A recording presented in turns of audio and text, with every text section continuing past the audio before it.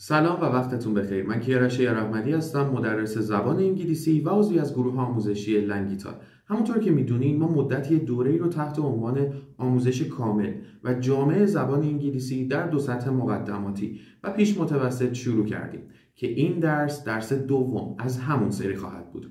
ما در این درس یاد میگیریم چطور کارهای روزمره و یا دیلی روتین خودمون رو در زبان انگلیسی بیان کنیم. امروز که من می‌خواستم این ویدیو رو ریکورد کنم یادم اومد که تقریبا یکی از اولین رایتینگایی یا متن‌هایی که من برای اولین کلاس زبان خودم نوشته بودم همین دیلی روتین بود و یادم میاد مدت‌ها تا بعد از یاد گرفتن این درس من جلوی آینه می‌ایستادم و دیلی روتین خودم رو به زبان انگلیسی میگفتم و میتونم بگم واقعا تاثیر مفیدی در بهتر کردن اسپیکینگ و یا مکالمه من داشت، چرا که میتونستم چندین جمله ساده انگلیسی رو به صورت ممتد و پشت سر هم بیان کنم. بنابراین اگر میخواین مکالمه خودتون رو بهتر بکنین، این درس میتونه اولین آجر برای این دیوار باشه.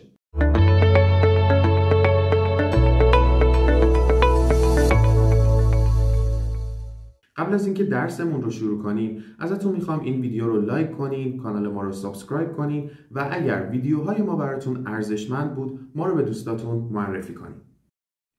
خب دوستان، همونطور که در این صفحه میبینین ما قرار هست دیلی روتین رو امروز با هم دیگه یاد بگیریم. دیلی روتین همونطور که گفتم در واقع برنامه و کارهای روزمره‌ای هست که شما هر روز انجام میدین و خب همه ما در زندگی داریمش. میریم سراغ بخش اول درسمون، قسمت وکابولری و weekdays Monday to Friday. من خیلی سریع خدمتتون بگم همونطور که میدونین ما در واقع در زبان انگلیسی روزهای هفته رو میگیم که Saturday, Sunday, Monday, Tuesday, Wednesday, Thursday, Friday. Saturday شنبه و Friday جمعه. اما خب این ترتیب برای کشورهایی مثل آمریکا و انگلیس متفاوته و در اونجا هفته از Monday شروع میشه، Monday to Friday، Monday, Tuesday, Wednesday, Thursday و Friday. این روزهای کاری هفته هستند یا weekdays و دو روز Saturday و Sunday یا شنبه و یک شنبه روزهای آخر هفته هستند. حالا ما در واقع روزهای کاری هفته یا weekdays روال یک شخصی که میره سر کار رو یک زندگی عادی داره رو میخونیم، اون دیلی روتینش رو، و سعی میکنیم بعد از اینکه این درس رو یاد گرفتیم برای زندگی خودمون این مسائل رو شخصی سازی بکنیم. من یکی یکی میخونم، اگر بخواید میتونید بعد از من تکرار بکنید و با هم کارش میکنیم. Okay. The question is, what's your daily routine? Says I wake up at 7. Wake up همونطور که میبینین بیدار شدن. I get up immediately. Get up ببینین فرق خیلی جالبی داره. Wake up بیدار شدنه. Get up از اون تخت پا شدن و بیرون اومدن. I get up immediately. Immediately means سریعا. I have a shower. من خیلی آروم سعی میکنم تلفظ کنم که بعد از من تکرار بکنین، به نظرم میتونه خیلی کمک کنه. I have a shower. دوش میگیرم. I get dressed. I get dressed. لباس میپوشم. I have breakfast. I have breakfast. صبحانه میخورم. I usually leave home at 8. I usually leave home at 8. معمولاً ساعت 8 خونه رو ترک میکنم. Usually به معنی معمولاً. حالا اینکه نقش usually چیه با هم یاد میگیریم الان. I get to work at 8:30 یا I arrive at work at 8:30. I get to work at 8:30 ساعت 8:30 میرسم سر کارم. I arrive at work at 8:30 دوباره ساعت 8:30 میرسم سر کارم. هیچ فرقی در معنای این دوتا جمله وجود نداره. I finish work at 5 or یا I go home at 5. I finish work کارم رو تمام میکنم یا میتونم بگم I go home میرم خونه at 5. هر دو معنی اینه که کارم تمام میشه اینجا. Next one به معنی بعدی هست. I have dinner at 8. اوکی؟ شام میخورم. I normally go to bed at 11:30. I normally به معنی معمولاً go to bed at 11:30. 11:30 11:30. ببینین usually که دقیقاً بالای همین عبارته و normally دقیقاً هم معنی هستند. سینونیم هم دیگه هستن. سینونیم به معنی مترادف هست. بعد از اون I sleep about 7 hours a night. I sleep about 7 hours a night. معمولاً 7 ساعت در طول شب میخوابم. این از این دیلی روتین این شخص بود. حالا میایم قسمت گلاسری با هم میخونیم. گفته که daily happening every day چیزی که هر روز اتفاق میفتن. routine your usual way of doing things همون عادتهای معمولی. wake up بیدار شدن. immediately now without waiting بدون بی صبر رو یعنی خیلی سریعا کاری رو انجام دادن. have a meal غذا خوردن. حالا meal به معنی وعده غذاییه. وعده غذایی میتونه breakfast باشه، lunch باشه به معنی نهار یا dinner باشه به معنی شام و یا حالا وعده های غذایی دیگه مثلا برانچ و اینجور چیزا. usually همون هم معنی نورمالیه. نکته خاص دیگه در اینجا نیست. ازتون میخوام این بخش رو سعی کنین، حتی الان میتونین ویدیو رو پاز بکنین، کمی مرور بکنین برای خودتون، چرا که در بخش های بعد مستقیما از این قسمت استفاده میکنیم. خب میایم سراغ تمرین. Practice. Complete the questions with the correct verb. سوال ها رو با فعل درست کامل کنین. اول خودش یه مثال برامون زده. What time do you usually in the morning؟ خب wake up باید باشه دیگه. خب حالا من اینو از من میپرسن، من جواب میدم I usually wake up at 9 in the morning. At 9. اوکی؟ من ازتون میخوام بعد از اینکه من سوال رو پرسیدم یا خودم هم جواب دادم شما هم یک بار به همون سوال جواب بدیم. بیایم بریم سراغ گزینه اول. Do you dressed before or after breakfast؟ باید با چی پر بشه؟ Do you get dressed before or after breakfast؟ قبلش یا بعدش؟ I say I get dressed before breakfast. What about you؟ شما چطور؟ Okay, next one. Do you a shower in the morning؟ Do you have a shower in the morning؟ I answer yes, I do. Yes, I do. I have a shower in the morning. اوکی؟ جواب کاملا مشخصه. سوال سوم. Where do you usually؟ به من کمک کنین جواب این سوال رو کامل کنم. Where do you usually have breakfast؟ جواب میدم I usually have breakfast in the kitchen. Kitchen به معنی آشپزخونه. Next one. What time do you home in the morning؟ What time do you؟ به نظرتون get باید بذارم یا leave؟ خب get میشه رسیدن، leave میشه ترک کردن. خب in the morning من خونه رو ترک میکنم، درسته؟ So what time do you leave home in the morning؟ من جواب میدم I leave home at 10. ساعت 10. Next one. What time do you school university work؟ کی یا چه تایمی میرسی به این حالا به مدرسه یونیورسیتی یا دانشگاه یا سر کار؟ What time do you؟ هم میتونم بگم arrive at، هم میتونم بگم get to. دوتاش درسته.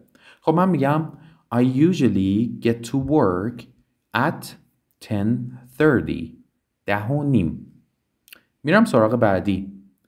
Who do you have with in the evening؟ Who do you have evening عصر evening بین تایم های 6 تا 9 شب معمولاً. بنابراین اون موقع شام میخوریم. So, who do you have dinner with in the evening? من جواب میدم I usually. میبینین از usually و normally استفاده میکنم.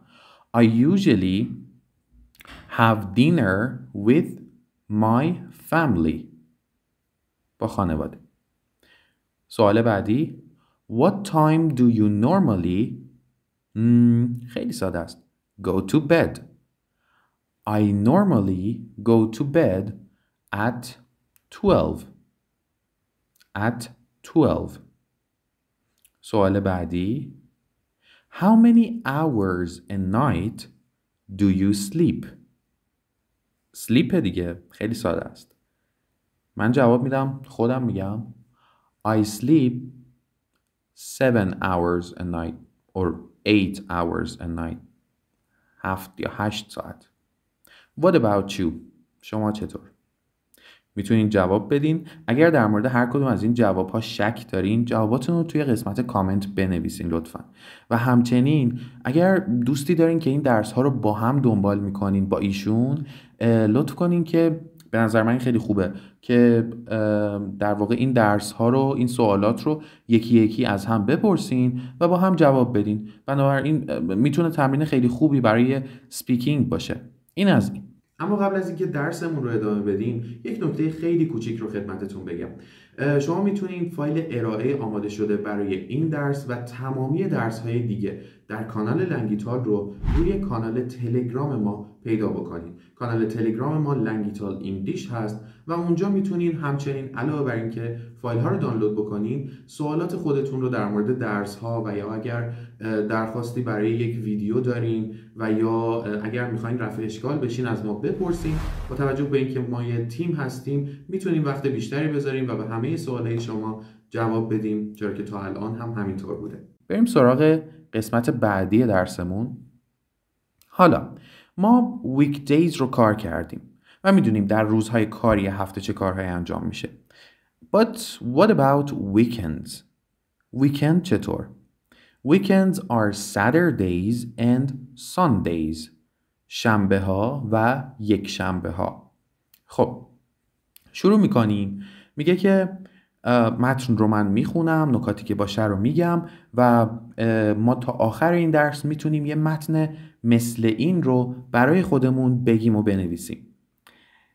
During the week, I usually stay in. یک بار من کامل میخونم. After school and study, watch TV or just talk to my family. Once or twice a week, my boyfriend comes round and we have dinner together or play video games. But at the weekend, I go out a lot more. On Saturday morning, I usually go shopping with a friend. And then my boyfriend and I go out in the evening. Sometimes we go to the cinema or a concert. On Sundays, I always get up late.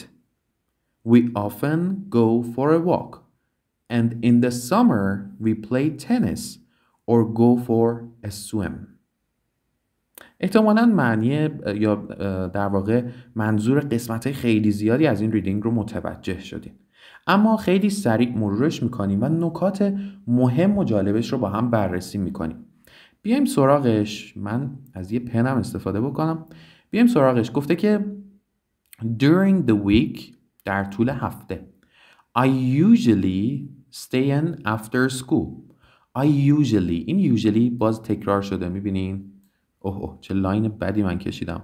I usually به معنی معمولا دیگه. I usually stay in after school. این یکم بهتره. Stay in به معنی موندن تو خونه. Okay? Stay in. And study. میمونم خونه بعد از مدرسه و درس میخونم. Watch TV or just به معنی فقط هست. Okay? Or just talk to my family. Once or twice a week. ببینین یک بار یک خودش میشه one. یک بار میشه once. 2 میشه 2. 2 بار میشه twice. 3 میشه 3. اما 3 بار میشه 3 times. یه جورایی توی در واقع informal English یا انگلیسی غیر رسمی thrice هم من شنیدم میگن، اما 3 times چیزیه که توی کتاب گرامر می نویسن. 3 times 4 times 5 times دیگه تا الی آخر هر چند بار که باشه times میگیره، اما 1 و 2 میشن once و twice. حالا once or twice a week، 1 بار یا 2 بار در هفته. My boyfriend comes round. comes round means comes، میاد. visit اون پایین نوشته دیگه، ببینید اینجا گفته که come round visit somebody at their home، رفتن خونه کسی. So and we have dinner together با هم or play video games. اوکی مشخصه. But at the weekend، ببینین حروف اضافه در زبان انگلیسی خیلی مهمن. الان من نمیام بگم in the weekend on the weekend، اینجا at the weekend، در آخر هفته. I go out a lot more، خیلی بیشتر میرم بیرون. On Saturday morning، دوباره Saturday ببینین چون روزه کلا روزهای هفته رو ما قبلشون on میاریم. در روز شنبه on Saturday، یک شنبه on Sunday، دو شنبه on Monday و الی آخر. I usually go shopping، باز هم usually، خیلی اینا چیزای جالبی هستند و پرکار بردن. I usually go shopping with a friend، با یکی از دوستان میرم خرید. And then my boyfriend and I go out in the evening. خب این then and then رو ببینین، این هم عبارتی که دوست دارم بهش توجه بکنین. چرا؟ ببینین I usually go shopping with a friend، نقطه باید باشه اینجا. بعد حالا من منظورم نقطه است اینجا. بعد گفته که my boyfriend and I go out in the evening. این هم یه جمله است. حالا میاد دوتا جمله رو به هم وصل میکنه با استفاده از چی؟ با استفاده از دوتا کلمه and then. شما وقتی میخواین در زبان انگلیسی صحبت بکنین، اولین قدم اینه که خب یاد بگیرین چطور جمله بسازین. اما دومین قدم که خب خیلی توش مشکل دارن و باعث میشه هی صحبتشون یه جورایی رباتیک وار باشه، خیلی کتابی بشه، اینه که از کلمات ربط، از لینک کردن جملات استفاده نمیکنن. هرچه در واقع شما بیشتر جملاتتون رو در انگلیسی یا حتی فارسی به هم وصل بکنین، کلامتون قشنگتر میشه. بنابراین من پیشنهاد میکنم، حالا من آخر این درس میخوام به شما پیشنهاد کنم که دیلی روتین خودتون رو بیان کنین. حتما سعی کنین جملات کوتاه، از گفتن جملات کوتاه پرهیز بکنین. هی جملاتتون رو به هم دیگه وصل بکنین، خیلی میتونه خوب باشه. بریم سراغ ادامهش. Sometimes، دوباره sometimes هم یکی از همون کلماتیه که usually و حالا normally در گروهشون هستن که اینجا در موردشون میخونیم. We go to the cinema or a concert. این هیچی. On Sundays I always get up late. I always، دوباره از همون کلمات. Get up late دیر، یه قیده. We often go for a walk. often هم باز از همون کلماته. We often، اغلب اوقات، go for a walk، یه قدم میزنیم. And in the summer we play tennis.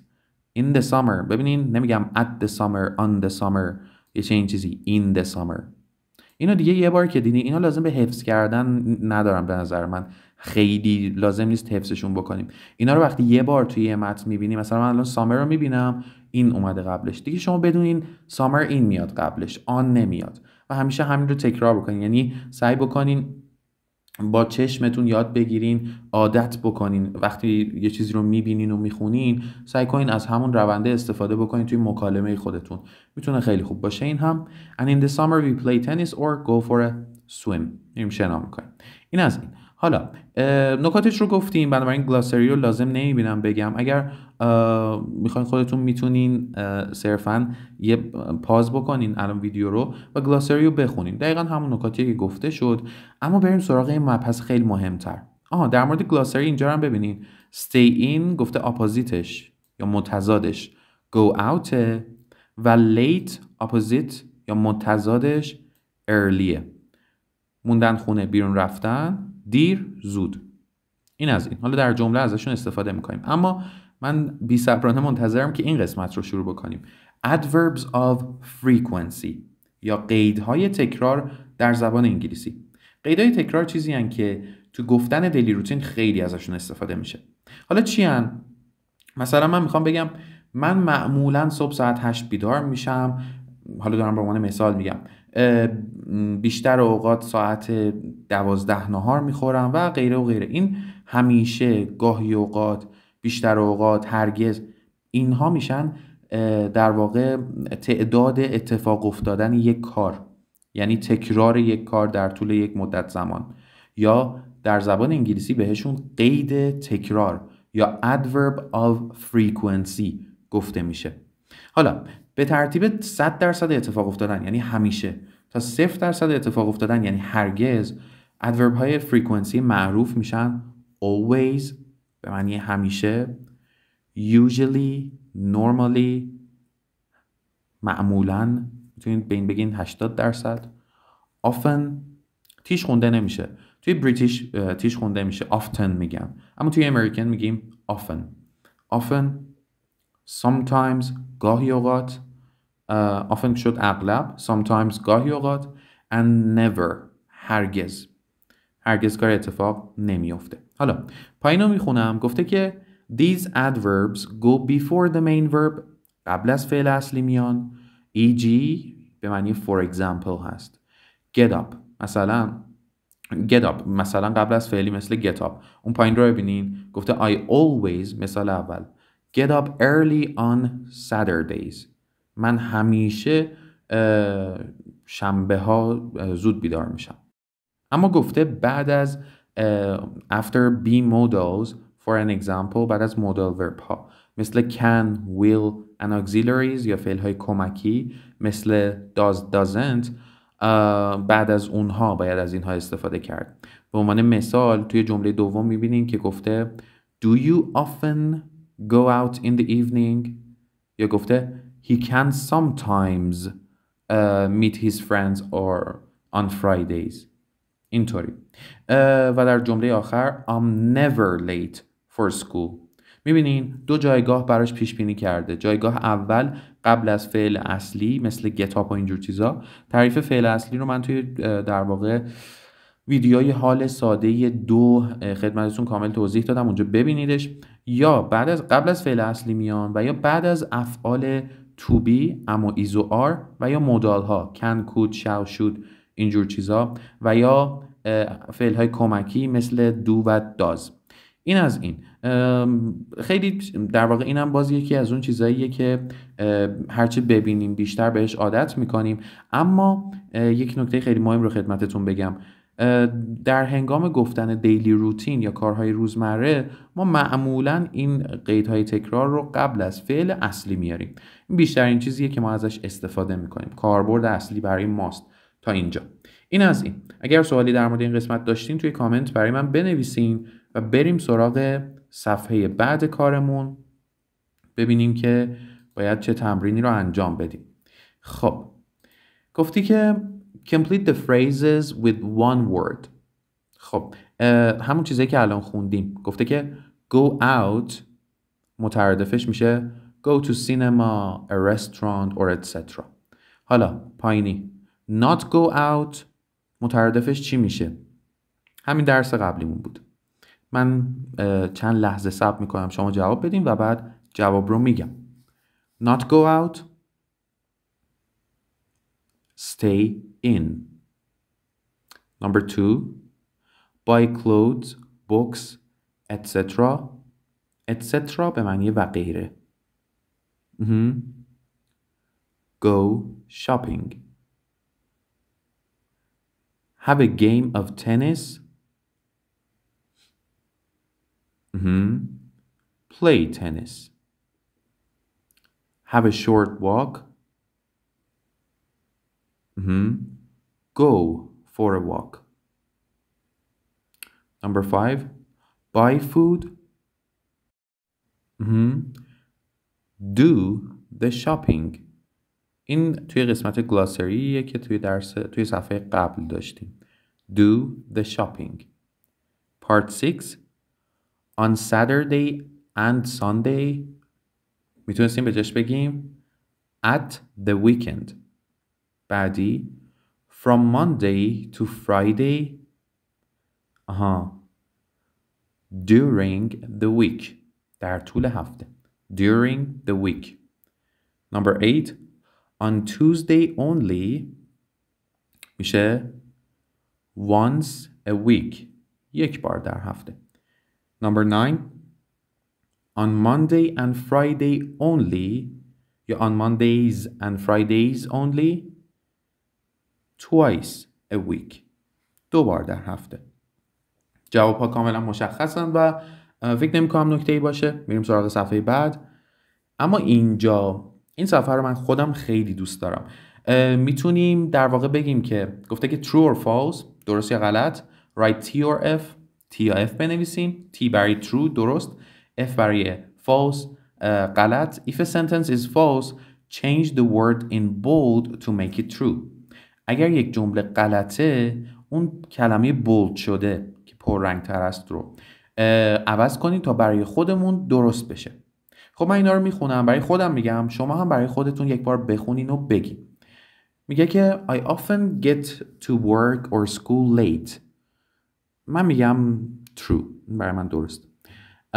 بعدی I always play tennis in the summer.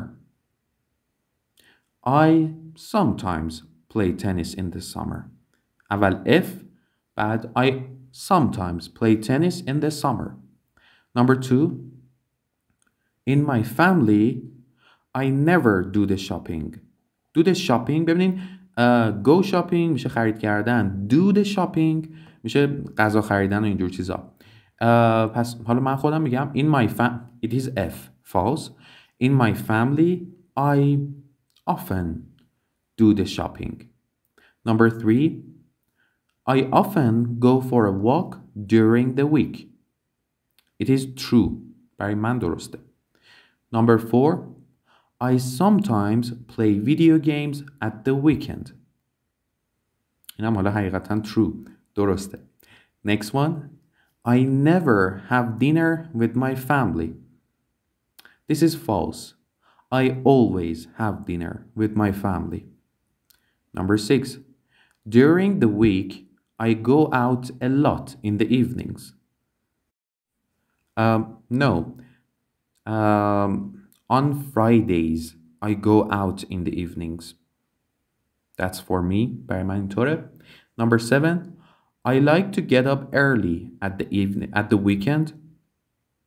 No. I like to get up late at the weekend. خیلی هم دیر. 8 I often go shopping with a friend. I always go shopping with a friend. برای من اینطور هست. شما هم پیشنهاد میکنم اینها رو کامل بکنین و اگر خواستین میتونین جملاتتون رو توی قسمت کامنت بنویسین. این که من هی میگم کامنت به خاطر اینه که واقعا ما این پیام ها رو چک میکنیم، اگه غلط باشه نکته‌ای داشته باشه خدمتتون میگیم و خب این خودش هم یک حرکت مفیده و چرا که نه. اگر خواستین کامنت بذارین و ما خدمتتون تصحیحش میکنیم. ممنونم و بریم سراغ قسمت بعدی. و در این قسمت که صفحه آخر درسمون هم خواهد بود ما میرسیم به دیلی روتین 2 نفر آدم. اول از همه من این ریدینگ رو انتخاب کردم چون داستان باحالی داشت. The یانومامی.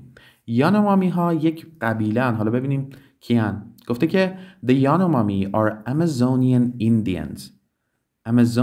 آمازونی Indians. Indian means هندی نمیشه. اینجا میشه سرخپوستای آمازونیان and they live in the Brazilian rainforest. در جنگل‌های بارانی برزیل زندگی میکنن یا جنگل بارانی برزیل. A Yanomami family often میبینین has 6 or 7 children and families live all together in one big hut. احتمالا معنیش رو متوجه شدین. اما هات چیه؟ همون پیکچر A که میبینین داره نشونش میده به ما. اون حالت خونه ایه که دارن. همه خانواده ها با هم در اونجا زندگی میکنن، در یه دونه از اینها. اوکی؟ بریم سراغ دیلی روتین 2 تا از بچه های این قبیله. گویمار is 9 She gets up early but اما ببینید چقدر جالب از کلمه ربط استفاده میکنه. but نمیاد نقطه بذاره بعد بگه she doesn't go to school 2 تا جمله توی خط بگه. نه، میگه but she doesn't go to school مدرسه نمیره.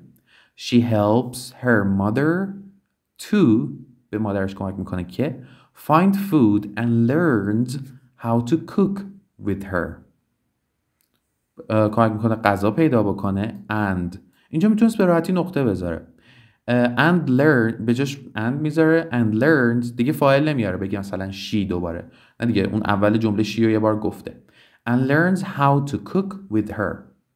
بعد میگه then گویمار plays then به معنی سپس خوندیم قبلا. گویمار plays with the other children با بچه های دیگه. She goes to bed when the sun goes down. She goes to bed when the sun goes down. When the sun goes down چقدر خطای من کج و موجه، معذرت میخوام ازتون، یه بار دیگه هم بکشم. When the sun goes down وقتی که آفتاب میره پایین یا به اصطلاح غروب میکنه. sunrise این 2 تا کلمه رو من خوبه اینجا بهتون بگم. sunrise میشه طلوع خورشید و sunset میشه غروب خورشید. این از این. because they do یه بار دیگه میخونم از اول جمله. she goes to bed when the sun goes down because چون که they don't have lights چراغ ندارن. It's hot in the rainforest so she sleeps outside. It's hot in the rainforest خیلی گرمه، خیلی گرمه. So پس she sleeps outside بیرون میخوابه. حالا خودش از نقل قول خودش بشنویم میگه که I help my mother with breakfast and I cook dinner with her and my grandmother. I cook dinner with her and my grandmother too. It's hot so I don't usually wear clothes. گرمه بنابراین معمولا لباس نمیپوشم. این از این. بریم سراغ توین. توین is 11 سالشه. He likes being with his father.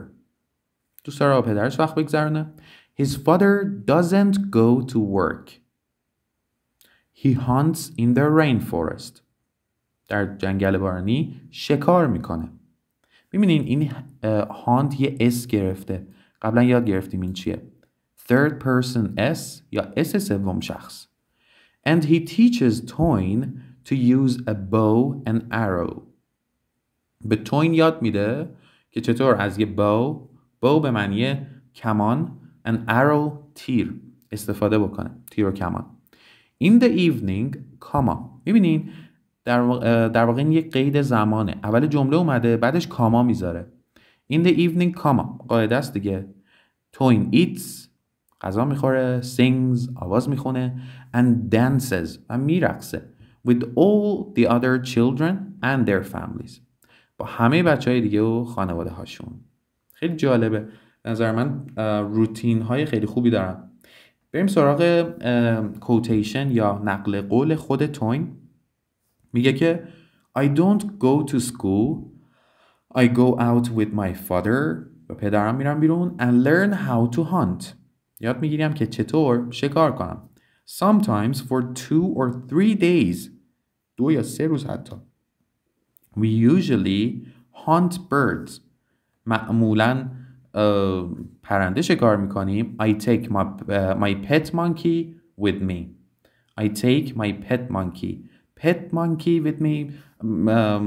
ترجمهش بخوام بکنم، پت که خودتون میدونین میشه حیوان خانگی. It can be a dog, a cat. Toyn has a monkey. حیوان خانگیشو که یه میمونه رو با خودش هم میبره. فکر میکنم این باشه، این تصویر بی باشه، حالا مطمئن نیستم. اما این از این. نکته خاص دیگه در مورد این صفحه نیست و من فقط این صفحه رو اینجا گذاشتم که یک نکته خیلی خوب رو خدمتتون بگم. میبینین با همون درس ساده‌ای که ما الان یاد گرفتیم، البته نه خیلی ساده، ولی با همین درسی که امروز یاد گرفتیم میتونیم متن‌هایی به این زیبایی بسازیم و بنویسیم و بگیم. ممنونم از اینکه تا اینجا با من و گروه آموزشی لنگیتال همراه بودید. اگر سوالی در مورد دیلی روتین، فعالیت‌های روزمره و هر آنچه که در این درس و یا درس‌های دیگه آموزش داده شده داشتین، میتونید در قسمت کامنت‌ها از ما بپرسین. ما حتما به این سوال‌ها جواب میدیم و سعی می‌کنیم رفع اشکال رو به صورت کامل انجام بدیم. امیدوارم روز خیلی خوبی داشته باشین و وقتتون بخیر.